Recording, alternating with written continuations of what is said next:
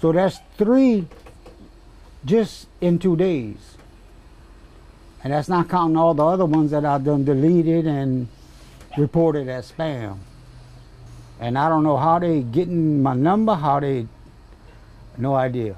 The text messages consist of a loan offer for up to $10,000. They are from the same phone number, but different people. For the first one was a Christy, that was yesterday. The second one yesterday was a Polly, and the one this morning is a Haley. Fred Mills, president and CEO of Farmers Merchants Bank and Trust, says it's best to not give away your bank account information no matter the circumstance.